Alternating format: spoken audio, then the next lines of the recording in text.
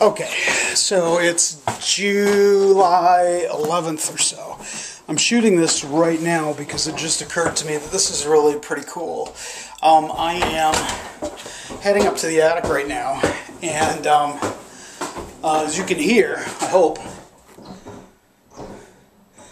there's loud thuds, thumps going right through the frame of the house. Those are roofers up on my roof tearing off the last quarter of my roof. So we're going to look, I'm going to take a little tour and look and see what it looks like when you have no roof on your house.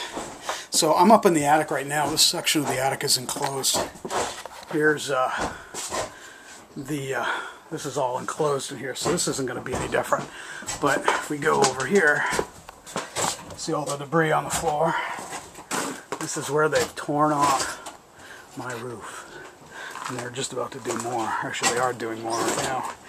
I cleaned this up this morning, but this is going to have to be swept again.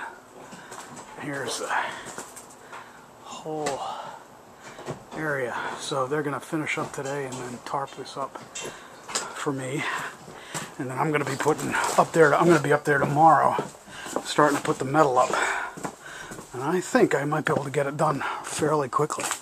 But they are about to do this section here. This all this insulation, that open space there just fell down, and but they're starting to tear.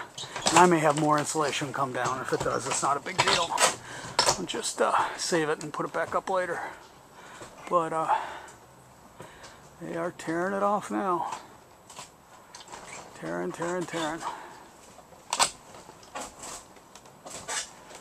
And we will see how it goes. So this is what happens when you have your roof taken off. This section fell down. They've already got this one off, as you can see. It's pretty amazing to see my attic with no roof on it. It really is.